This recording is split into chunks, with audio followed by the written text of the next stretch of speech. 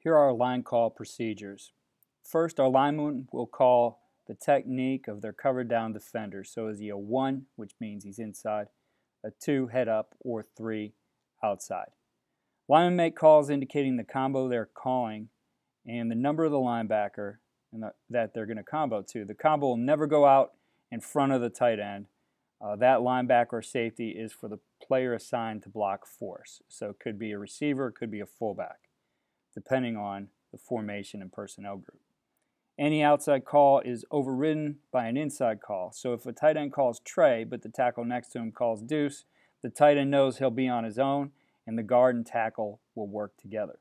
Now, all of this really is installed for teaching purposes. It really is a security blanket. As the offensive linemen start to understand everything, they're able to let this go, and stems and movement before or after the snap aren't going to hurt them. So front side combo calls. An ace is a call with a guard for the center to combo with him, and it's made if there's a head up or inside defender on the guard. The deuce call is by the tackle for the guard to combo with him, and it typically is only versus a 50 defense or a 3-4, and it's versus a head up or outside technique. A trade call is by the tight end for the tackle to combo with him.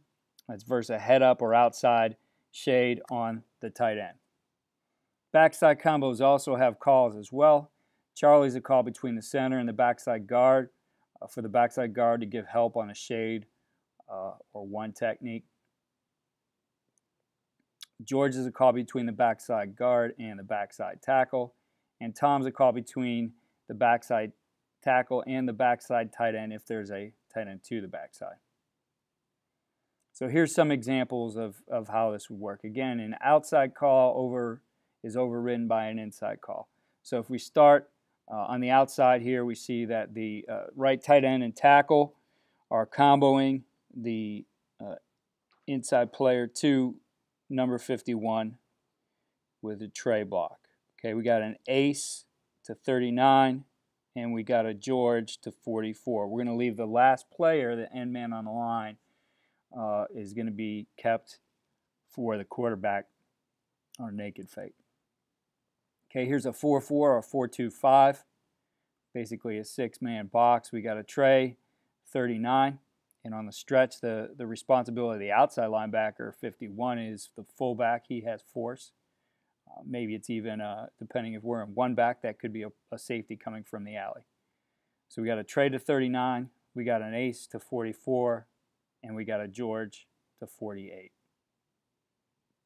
And here's an example versus a 5-2 or 3-4. Okay, so starting on the outside, the tight end would call a Trey. He sees a 3, he'd call a Trey. But we got a deuce called by the tackle to 51. That overrides the Trey, and now the tight end will be working on his own.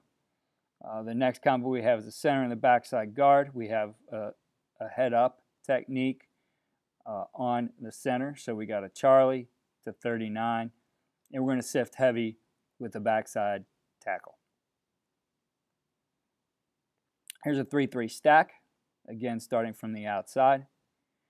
We have a Trey to the walk-up called, which will be overridden by the deuce to 51.